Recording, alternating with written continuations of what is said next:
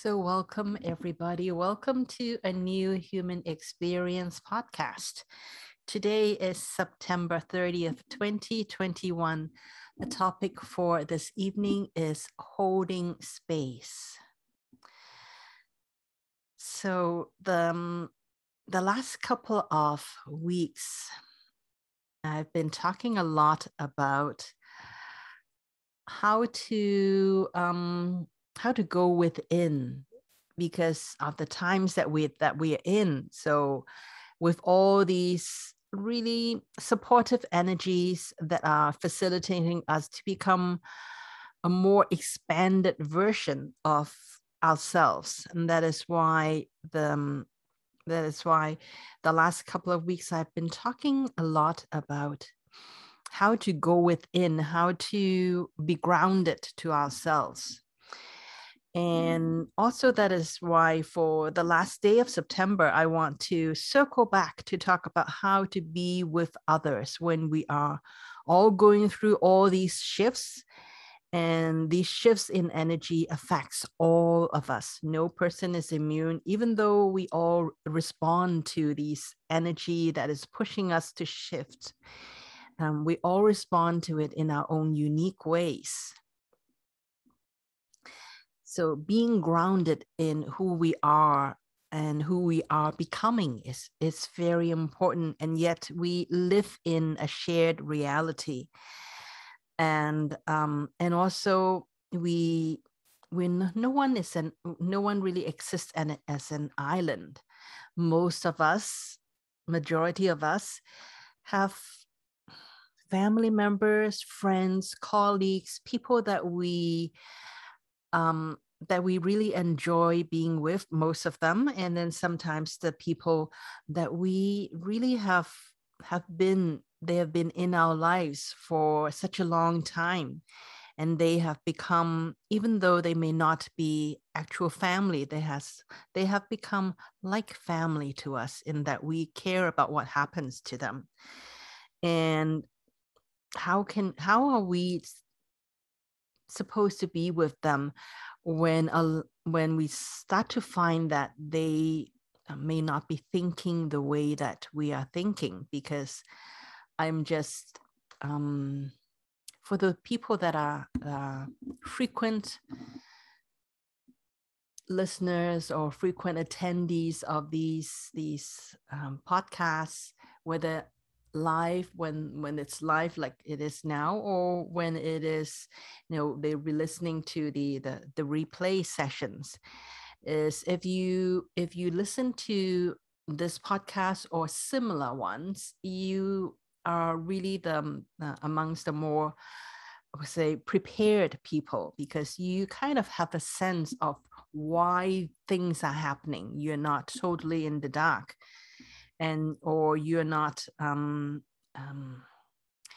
you are not you are much more prepared in being able to handle these things. And even if you get thrown around by emotionally by what's happening outside, at least you know how to get back to your own center just by going within and doing a meditation or something like that to ground yourself again. So you, the listeners of these podcasts, not just this one but similar ones, you are the forerunners of the others.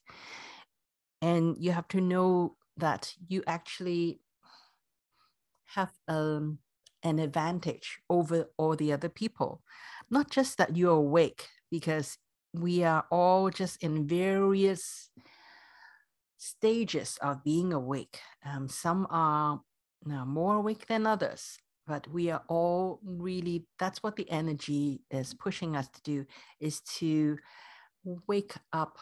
Not wake up because there's something wrong with the reality that we are in right now, but wake up in the sense that we start to wake up to our own power, to what's really what we have available even within ourselves, to be able to ground ourselves and to start to decipher what is real and what's not real, and to also to find what is right for us, to choose consciously, to not feeling like we have no choice, that we have to do certain things, to be helpless in that way, in that all these talks is really about empowering all of you. So if you are listening to this and you've listened to something similar to this, then you are really in a much better place to negotiate what the reality is outside for the time being. And then how do we interact with people that are not yet there, that are not yet able to realize that they actually have their own power, that they can actually choose what is best for themselves, and not have to feel like they need to do what perceived authorities wanted us to do. So this is really about, the topic of holding space is really all about that. And I just want to talk a little bit about what the energies for this month is all about. I remember maybe about middle of in August, that's when there's a big shift in energy, and it's actually all preparing us for this month. So what is actually going on this month? This month, and also the months to come, is actually, it's the energy. What the energy is trying to do is to reveal to us what is hidden within. So anything that is hidden will start to come up. If there's any shadow that you have not faced within yourself, this is the time when it's going to come up. And this shadow is personal, and also it's collective. So anything that is and let's say anything that is done in a shady way will start to come up, if not in September, then in the next couple of months before the end of the year, it's going to be brought up to the surface for everyone to see. And so what is happening is that we are actually all witnessing each other facing our own shadow. Whatever it is that you have not mastered yet, that's when all the things is going to push up within you. That's why if you have not taken care of your own body, then these next month, you're going to really know what's happening. And if you have not dealt, like if there's been any, I would say, any disharmony within the family, anything like that, the next couple of months is all going to come up, so that it's going to blow up in our face, to the extent that we start to not that we are going to disown our family, but that everything is going to be brought up, so that we can see what's fueling what really the insecurity is underneath all of that, so that we can start to find out where we are at. Because collectively, we are we are lost. We because we don't know who we truly are, how powerful we truly are, to not just what brought all this up is through a virus. However, our immune system is actually so much more robust. It is just that we have not been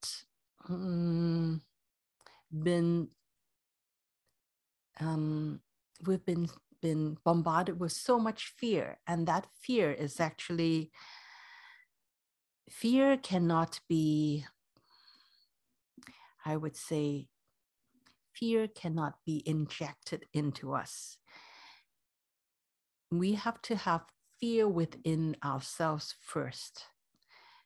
And then when other people show the fear, and we see the fear around us, that's when whatever it is, the fear that is within us is going to show up and become so heightened, so that we actually have to face it.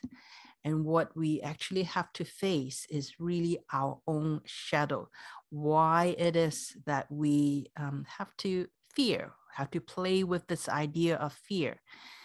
And when we see this, whatever it is that we're hidden, wherever it is that is the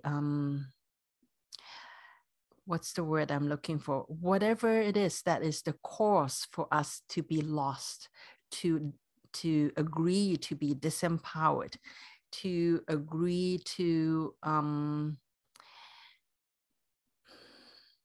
compromise our own virtue in order to be accepted, in order to get a semblance of that power back from outside of us. When we don't own that power within us, when we don't recognize that power within us, we will start to look for it outside. And when we start to look for it outside, that's when we give our power away. And so now the energy is really showing us where we have given our power away. And we have all done this to various extent. There is no one, not me, not anyone else, that not any other leaders that you think you look up to and you put on a pedestal. No, I think now is really the time for us to see within ourselves and also within other people as well. We see the shadow, the part of us that we have not looked at, in order to get back at knowing who we truly are, to start to ground within, to own our own shadow. It is all good and well to do that inner work within ourselves. And I want to actually bring out that, yes, if we do the inner work ourselves, we can actually start to let go of these fear, and we'll be able to go through these times. No matter what's happening outside, we will be able to find the path for us to go forward, no matter where it is that we want. Because when we really get connected with the power within, then we know that there's really nothing that can stop us, nothing that can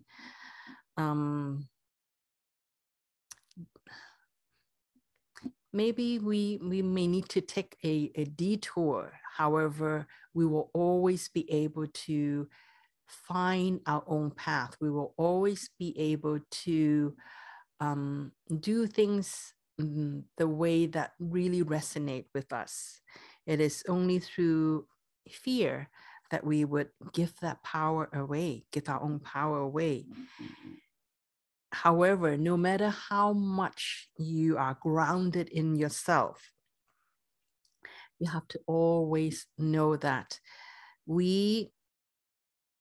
because we are moving together as a collective. So it is really how we relate to other people that are not on the same page with us that really is going to support us or not, or derail us. So that's really important. So what is holding space, and why is holding space important now? Holding space is I would say a great tool for everyone to have. And so holding space in a nutshell is simply to be with someone else. It can be one other person, or it can be a group of other people. But holding space is simply to be with them. Meaning, so what do I mean by with them? To be. So let me just backtrack a bit. So what do I mean by to be with them? To be is being present with them.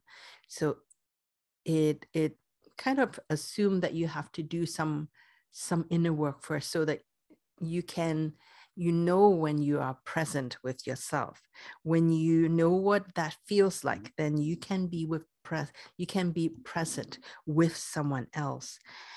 It really is to treat that other person or that group of people as equal, not as, you're better than them because you know more, you're more conscious, you know what's going on. And it's not about that. When you are with them, you are not more than, you're not less than, you are simply with them. You're trying to understand where they are at. It's not about, telling them where they need to go, or how they should be, but it's really about understanding where they are at.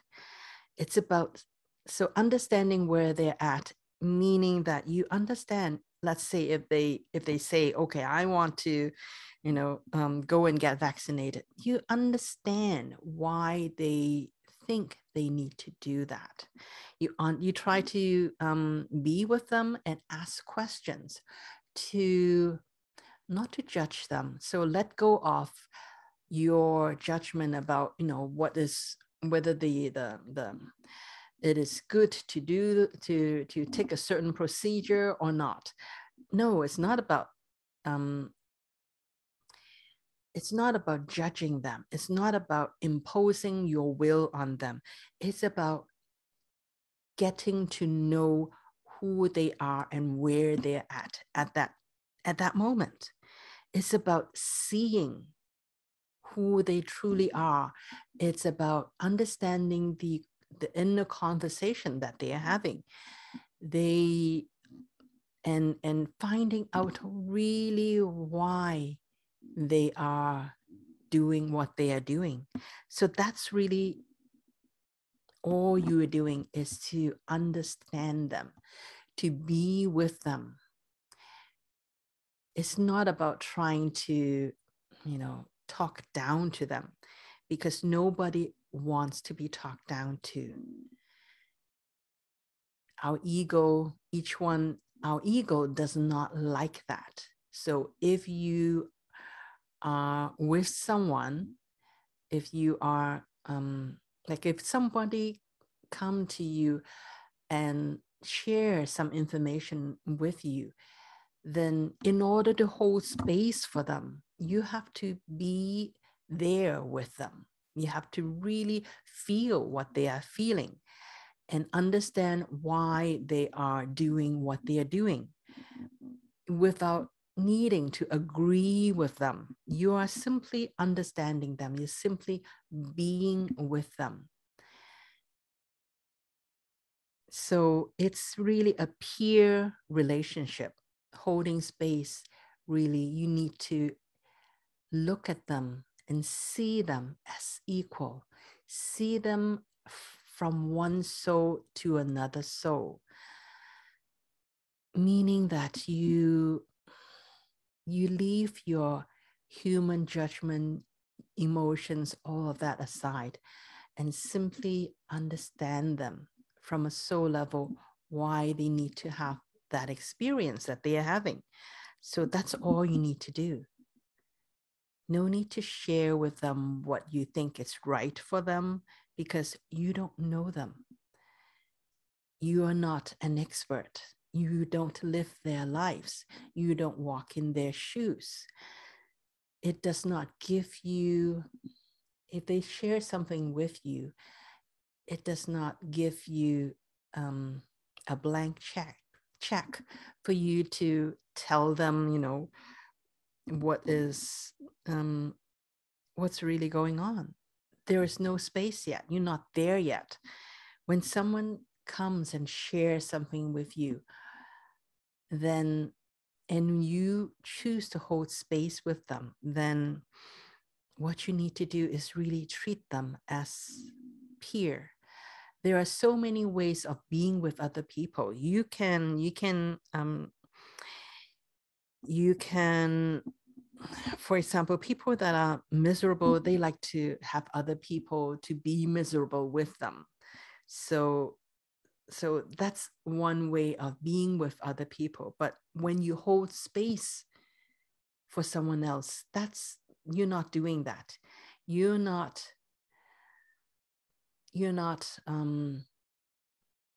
even though you understand that where they're at, but also you don't take on their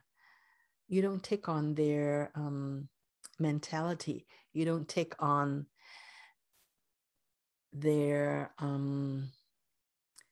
the sense of helplessness. You don't have to take on their sense of being a victim, so any of that. You don't take on where they're at. You simply be with them where they're at. You know where they're at. You understand what they feel as much as you can. And if you don't understand, then ask questions. So to get to the point where you actually understand how they can think the way they think. So that is really the first job of holding space for someone else, is to really see them, really be with them where they're at, to understand why they are choosing that experience for themselves. That is the most important thing we can do for someone else, especially if they're not on the same page as you. And I already mentioned that nobody likes to be told that they're wrong. Nobody likes to be judged.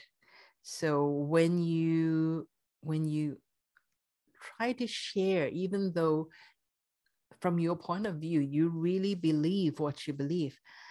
However, in order to really be in service to someone else, it does not help them when you try to judge them. It does not help them when you try to tell them that they're wrong. It actually pushes them away. Because they are actually beginning to see the shadow, their own shadow. They may not consciously know that this is all their own inner victim that's coming out. They may not understand that yet. So if you try to just share where you are at, it may not be well received. They are actually thinking that you are judging them, even though you may not be judging them. You are simply sharing where you're at. But holding space really does not involve that you have to share your opinion with them. the first and the most important thing is to really see them and understand why they are experiencing and choosing to experience that, so that you understand where they're at. So meet the other person or the other group of people where they are at, and do your best to understand them. And when you are there, when you actually understand why they choose that experience for themselves, then you can start to, if you want to, be the mirror for them. You don't have to tell them what they are. You don't have to tell them what is the, according to you, what is the right way, or what your belief is. What you can do is simply let them understand where they are at, because the chances are they don't know it yet. They are simply reacting to all these intense energy. They don't know where they're at yet. They're still, a lot of people are still in the phase of, trying to understand what is going on, because they really don't know what is going on. So apart from understanding why they are experiencing what they are experiencing, is to be the mirror, assist them to see a bigger picture. Ultimately, they are the one who needs to solve their own problem. They're the one that is living their life, no matter how, even if they're family, even if you are living in the same household, in the same apartment, in the same room with them, you're not in their head. You don't know what they're going through. So what you can do is simply allow them to be, to not judge them, to not give any cause for them to think that they are wrong. It's not don't show them that they're wrong. Just be with them and just start to ask questions. Don't give answers. Ask questions so that they can clarify for themselves where they are at. That's all you need to do, is to assist them to find out where they are at with all that is going on, or the craziness that's going on in their lives, to just ask very gentle questions and not to overstep. If you ask some questions and you feel that they are so overwhelmed, then stop. Just ask the next question only if you feel that they can handle it. So really be compassionate, because all of this, you have actually gone through it yourself. I'm quite sure, like I remember myself at first, like in 2020, I was at a loss. What's going on? Even though on some level, I know what is actually going on, but it is, at a soul level, I may know what's going on, but at the human level, it took me a while to really process all of that. And that's really what everyone else is now catching up to. It's going to take a while for them to really catch up, to really see what it is that is going on. And what it is that's going on is not just outside, it's mostly within, because once they are clear where they are at and what it is that's really being reflected within themselves, all these fear, all of these victimhood, it's within them, but they don't see it yet. we are the last person usually to see our own shadow.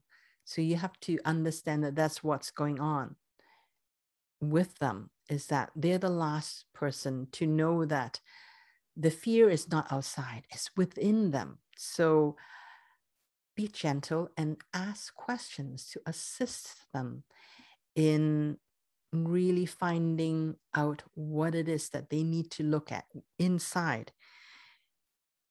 And when you are really able to serve them in that way, to hold the space for them to see them, you see them first, and then hold the mirror up so that they can see themselves, they can see where they are at, and you can start to be supportive when they begin to when the dust begin to settle, they actually see what is going on, and that will come. That will all come, and we are in the process of that now. So that's why it's so intense, and that's why being able to hold space for someone else to go through this process is really to serve them. It's the most important thing to remember, is you're not interacting with someone so that you can tell them your point of view. It's your point of view may not serve them. You are interacting with someone with the intention to be of service to them. And you have to really think about, from their point of view, how are they going to receive the words you say? Sometimes the less said, the better it is going to be. So just hold space is also to be of service for them. It's not really to tell them, all the worst thing that can happen to them. If they take certain procedure, they are going to die. They're going to have organ failure. They may not be on the same page with what it is. And when they are not in the same page, they only see you when they hear you see, like, telling all that. It actually, they're not ready to see the reality yet. So don't just throw the reality at them. When you throw the reality in front of somebody, before they are ready to hear it, before they are ready to receive it, you actually cut off your own, you're not serving them. You are simply trying to control them and manipulating them to see your point of view. And that's no different from what people in authority are doing. They are also trying to manipulate them. So it's just one way of manipulating versus your way of manipulating. That's why throwing the reality at somebody's face when they are not ready to hear it is not serving them. What's serving them is really to hold space for them, to demonstrate to them that you are actually on their side. You are their friend, you are their family, and no matter where they're at.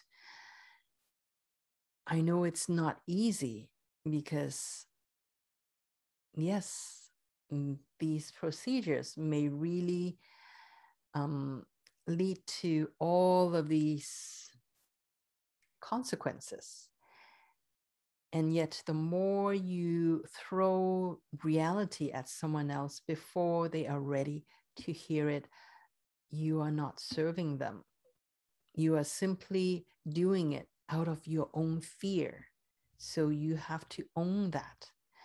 You have to recognize that it is your own attachment that is doing that.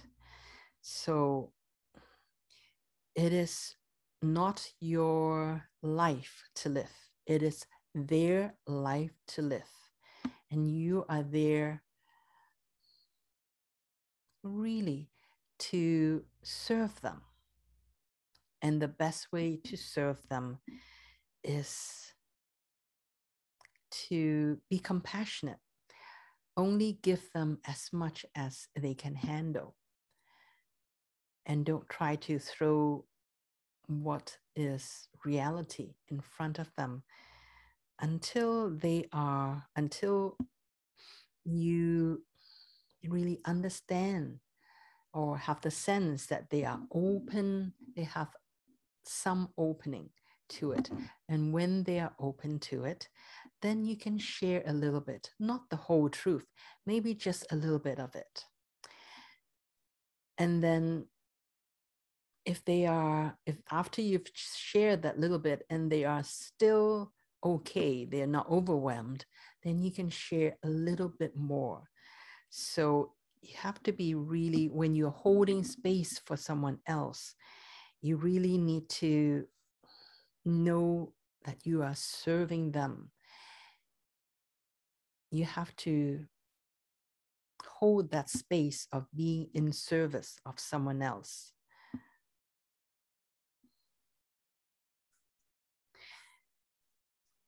And I know you may think that, oh, okay, maybe if I don't say all these things, then when they actually go through the procedure, then that's too late. I failed them. It's not. You can never fail them when you understand that you are here to hold space for them to live their life. Maybe their life is very different from what you envision that it should be. They are the ones who is in charge of their life. And it's very important that, especially with families and close friends, you want to protect them. However,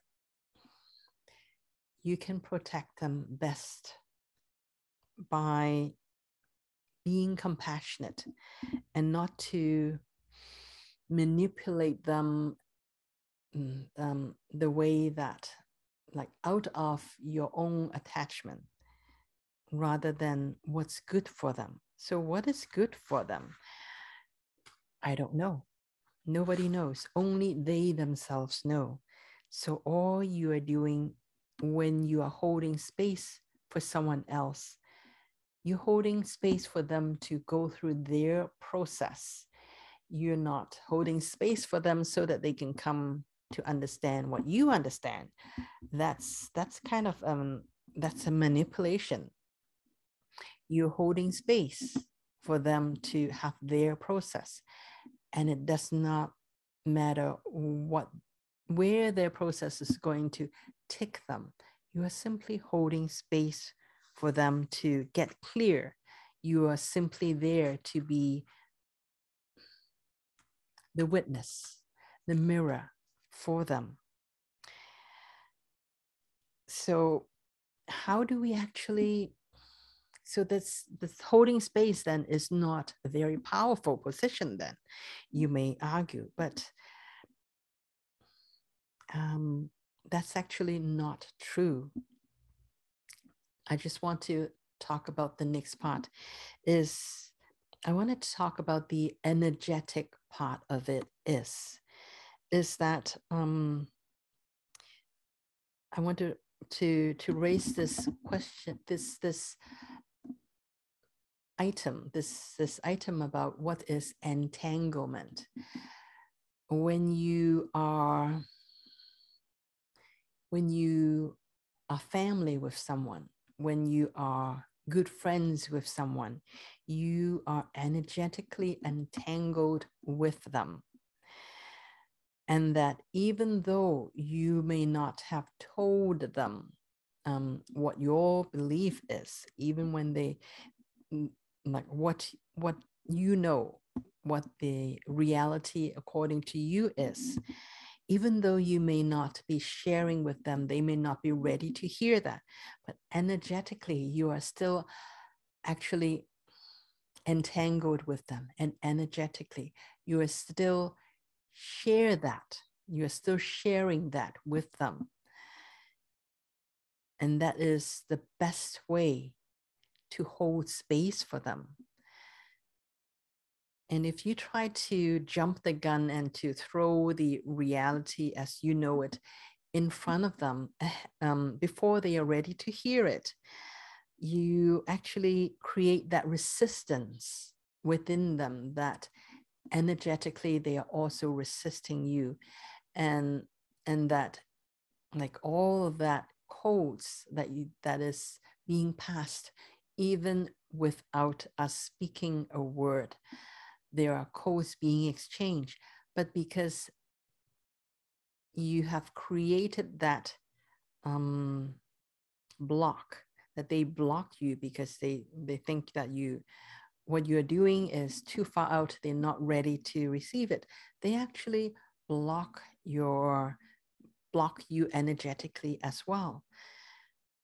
That's why when you don't try to throw reality in front of somebody's face before they are ready to hear it and to listen to it, then you actually still leave room for you to share the code with them energetically, without them trying to block you energetically. So when you hold space with someone, you actually, even without you saying anything, the reality codes is going to be shared with them, and they will respond to it in some way. So I just want to sum up that holding space is a very simple process. The first thing really needs is that you are ready. You have looked within yourself and you have grounded within yourself first. You don't have to be 100% grounded all the time, but at least do some of that inner work so that you don't get triggered and react, so that you can become neutral and be in service of someone else. So you being ready and open to spend time with another person. So that's the first thing, is you have to be ready to hold space for someone else. And the second is really you have to understand that you are meeting them wherever they are at, without judgment, without needing to save them, or without having to take on their baggage. You're not there to save anyone. You're not there to guide them. You're not there to manipulate them. You're simply there to see them. You're simply there to understand them. You're simply there to be with them. And when you see them, you also see them as being perfect already, no matter where they're at. If they are, let's say, having some symptoms, if they are not doing well, you have to understand that even if their body may be compromised, or emotionally they may be compromised, but they are actually perfect already. Their soul is actually in charge. And wherever they're at is simply perfect. That is where they needed to be in that moment.